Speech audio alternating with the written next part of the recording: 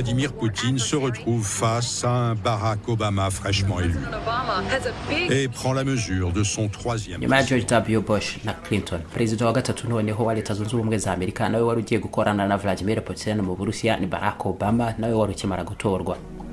Bwa mbere bahura hari mu kwezi kwa karindwi k'2009 n'ibiganiro byabereye mu yindi ngoro ya Putin ibarizwa mu nkengero z'umurwa mukuru Moscow. William Burns wari ambasaderi wa Leta Zunze Ubumwe za Amerika mu Burusiya muri ibyo bihe irumvikana neza ko nawe yari ahari muri ibyo biganiro. Je me souviens de leur première rencontre en juillet 2006 dans la datcha de Poutine qui se trouve aux abords de Moscou. Ils sont si différents.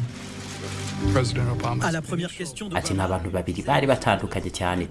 Ikibazo cya mbere Obama yamubajije ntabwo cyamaze amasegonda arenga 10 nyamara Vladimir Putin mu kumusubiza yihariye ijambo wenyine avuga iminota irenga 40 yose kuri icyo kibazo kimwe cyonyine. Nyamara muri ibyo byose nanone ngo nta guhubuka kubibamo n'ibintu Putin ngo aba yabaze neza cyane. Antony Blinken icyo gihe yari umunyamabanga wa Leta Zunze Ubumwe za Amerika wungirije ushinzwe imibanire n'amahanga. Ati Putin muri ibyo byose yakoresha igihe gito avuga cyangwa se kinini, igihe cyose aguma ku ngingo akavuga amagambo ahura n'ibikorwa bifatika ntabwo atana ahubwo n'ibintu bikomeye cyane akabivuga atuje. Aho ngaho byagaragaye neza ko Putin yasuzuguraga cyane Obama, ahubwo bisa n'ibyamutangazaga cyane kubona noneho Leta Zunze Ubumwe za Amerika zari zaratoye perezida wirabura. Nta wabishimangira ngo abyemeze neza, ariko ni ikintu wabonaga ko cyaganisha no mwivangura ruhu yari amufiteho. Yaramusuzuguye cyane amufata nk'utari ku rwego rumwe nawe et qu'il ne méritait pas d'être traité comme son égal. Ibyo byose Obama yavuye mu Burusiya nawe yabibonye koko, kandi uko Putin amusuzuguye nawe niko atabuze kumusuzugura no kumufata uko nguko, ariko ahitamo noneho kumugendera kure cyane afata umwanzuro wo kutazongera na rimwe kugira ibyo aganira nawe byihariye niyo habaho ibibazo bikomeye gute hagati ya Leta Zunze Ubumwe za Amerika n'Uburusiya. Ngo yari kubizamo ku munota wa nyuma byananiranye ahubwo ashaka abandi abiharira. Nawe niko kwabaye kwihemura kwe kuri Putin kutazongera kuganira nawe bibaho. Ibyabaye byose kuva icyo gihe bagategereza icyo yabivugaho bagaheba, ahubwo akohereza abandi kubyivurugutamo bonyine we ntabigiyemo.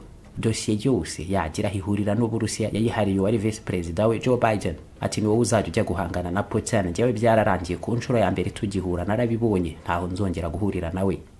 Evan Osnoz, uyu ni umunyamakuru wa The New Yorker. Biden rigolait parfois en disant que son job de vice-président consistait à faire ce qu'Obama ne voulait pas faire, et cela concernait aussi le dossier russe. Ati buri gihe Biden yakundaga kudusetsa atubwira ko akazi ke kose nka vice president wa Leta Zunze Ubumwe za Amerika ari gukora ibyo perezida Obama adashaka gukora byose, birimo ku rutonde runini n'ikibazo cy'imibanire n'Uburusiya.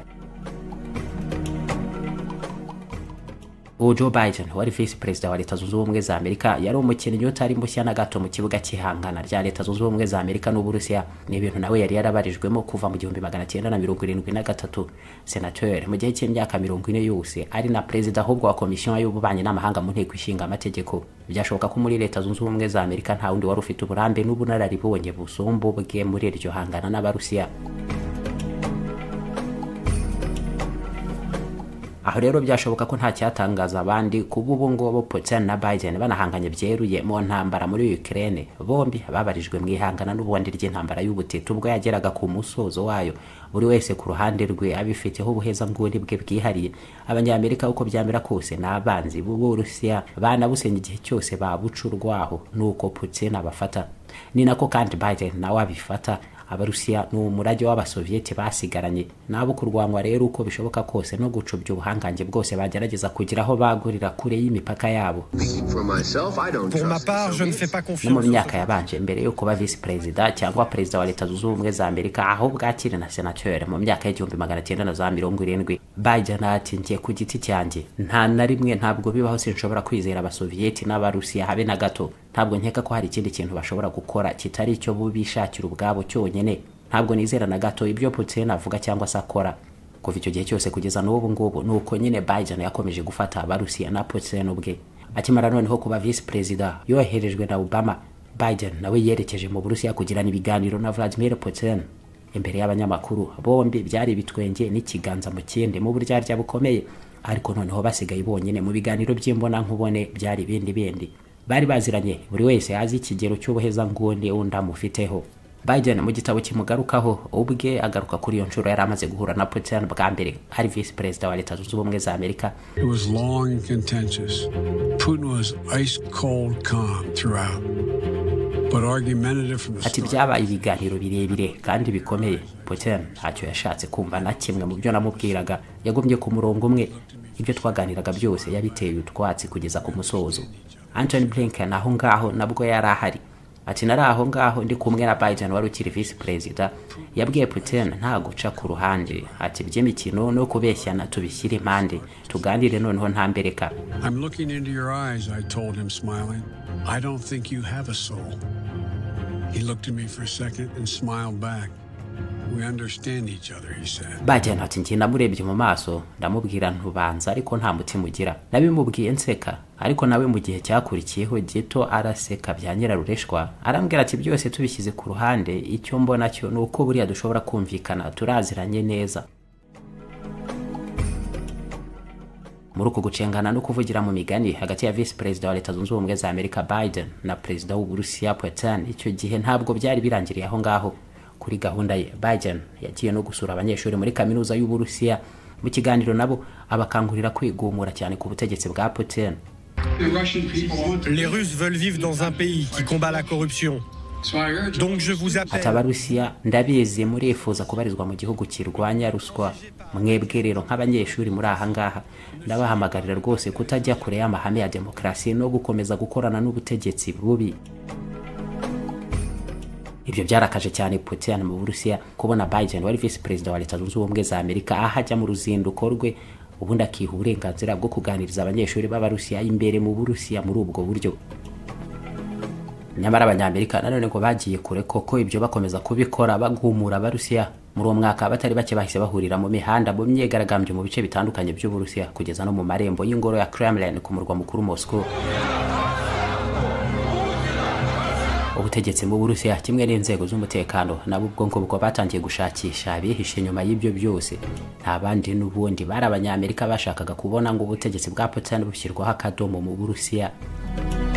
Abatavuga rumwe n'ubutegetsi rero benshi abashinjwe gukorana n'ubutasi bw'abanyamerika mu kugumura abandi batari bake ngo bitabira iyo myigaragambyo batawe muri yombi ku bwinshi koko bakorwamo musiri. Abatari bake mu bataravugaga rumwe n'ubutegetsi bahisemo ahubwo guhunga Uburusiya bajya gutura mu mahanga kuko kuhaguma nta kabuza bose n'ubundi bari kurundwa muri gereza. Haba imbere mu Burusiya kandi kimwe no mu mahanga abatari bake muri bo n'ubundi barishwe, bamwe bararaswa abandi bahabwa amarozi. Vladimir Karamurza n'umwe mu bataravuze rumwe n'ubutegetsi bwa Vladimir Putin muri ibyo bihe byose kugeza n'ubu. Le taux de mortalité a fortement grimpé ces dernières années. Ati imibare yabishwe nayo yakomeje kuzamuka cyane kandi byihuse mu ruhande rw'abahisemo kwitandukanya n'ubutegetsi bwa Putin. Ntabwo barimo nk'abanyamakuru bigenga, abarwanya ruswa n'abanyapolitiki batavuga rumwe n'ubutegetsi. Benshi bishwe mu buryo butigeze bunasobanurwa nyabyo kugeza ubu.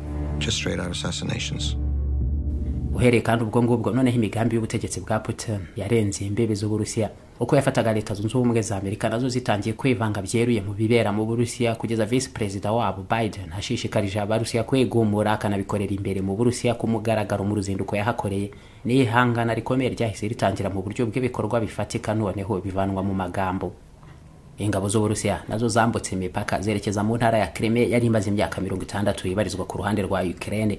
N'abasirikare benshi b'Abarusiya boherejwe muri iyo ntara mu mpuzankano z'icyatsi kibisi n'intwaro ziremereye, ariko nta kimenyetso na kimwe kibaranga cyahuzwa n'ibendera ry'Uburusiya ku buryo amahanga yakomeje kwamagana ibyo bikorwa byo kugerageza kwigarurira iyo ntara ya Crimea. Ariko ubutegetsi bwa Putin mu Burusiya bukabihakana bwivuye nyuma buvuga ko nta ngabo na nke bigeze bohereza muri ibyo bice. William B. Taylor yari ambasaderi wa Leta Zunze Ubumwe za Amerika muri Ukraine muri ibyo bihe. Envoyé incognito dans un pays, la Crimée, c'était choquant. Ati icyo gihe ku Burusiya kohereza abasirikare muri ubwo buryo muri Ukraine n'ikintu cyakanze bose. Ntabwo byari byarigeze bibaho na hamwe mu Burayi kuva intambara ya kabiri y'isi irangiye. Nyamara ibyo nabyo bikirangira neza, Putin yahise yitangariza ubwe ko iyo ntara ya Crimea yongeye kugenzurwa n'Uburusiya itakibarizwa kuri Ukraine. Nta nubwo byarangiriye aho ngaho, indi mirongo y'urugamba yakomereje ahubwo mu bindi bice by'uburasirazuba bwa Ukraine. Aho ntabwo hoherejwe noneho abasirikare b'Abarusiya nko muri Crimea batagiraga ibirango nk'uko byakozwe muri Crimea, ahubwo n'ibihumbi byinshi by'abarwanyi b'abacanshuro bajyanyweyo. ibyo nabyo byarakomeje mu gihe kinini. Putin avuga ko nta ruhare na rumwe Uburusiya bubifitemo, ahubwo ko ari abaturage muri ibyo bice bavuga ko Rusiya barambiwe ubutegetsi bubi bwa Ukraine bwari bumaze imyaka myinshi bubarenganya, bakaba bashaka noneho kwitandukanya nabwo bagashinga ibihugu byabo bigengaho. Ibyo byose abandi batangiye kubibonamo ibimenyetso by'intambara ngari, ngo byari bimeze nk'uko iya kabiri yese nayo yatangijwe. Abandi bati ntabwo Putin yashoboraga kugira umupaka no kurekera aho ngaho mu gihe yari amaze kwigarurira Crimea, ibyo akabikora hashize n'igihe kitari kinini, ariko amaze kubigenza nanone muri Georgia, ngo byacaga amarenga y'intambara ngari igomba kugirwamo uruhare n'ibindi bihugu by'amahanga. Naho ngaho ibintu byari bigeze mu bihe bya nyuma mu mibanire y'Uburusiya na Leta Zunze Ubumwe za Amerika, ubwo Barack Obama nawe yasozaga manda ze akava ku butegetsi ari perezida wa gatatu ubwongo bwa Leta Zunze Ubumwe za Amerika uhanganya atyo na Putin mu mibanire aho ngaho itari yifashe neza na gato. Hari hagiye gukurikiraho noneho uwa kane ariwe Donald Trump utaravuzweho rumwe mu buryo yabanye n'Abarusiya, ariko nanone hakaba byinshi byakozwe mu kugabanya cyane ishyuha ry'imitwe ndetse n'ihangana ryeruye hagati y'impande zombi. Nawe Putin ubwo yaramutegereje, ariko mbere ya byose ubwo hagombaga kubanza kubaho amatora muri Leta Zunze Ubumwe za Amerika. iFix Technology Limited turacuruza kandi tukabakorera ibikoresho byose bya Apple mu gihe wahura n'ibibazo by'ibikoreshereze yabyo cyangwa se ukundi kwangirika. Mac computer, iPhone cyangwa iPad ni ibikoresho twe dufite mu bunararibonye bw'imyaka myinshi. Turabafatanya bikorwa kandi ba Positivo BGH turahari ngo tubakemurire ibibazo byose mwagirana n'ibikorere ya computers z'iki kigo. Hanyuma kandi dutanga n'amahugurwa ku banyeshuri n'abandi mwese mwifuza kugira ubumenyi buhagije mu gukora ibikoresho bya Apple byaba byangiritse cyangwa se no kubisubiza imikorere ikwiye y'umwimerere wabyo. Tubarizwa muri Atene Building etage ya kabiri mu cyumba 050. Waduhamagara kandi kuri 0788442127 cyangwa nanone kuri 0788442063. iFix Technology Limited. We are Apple devices experts.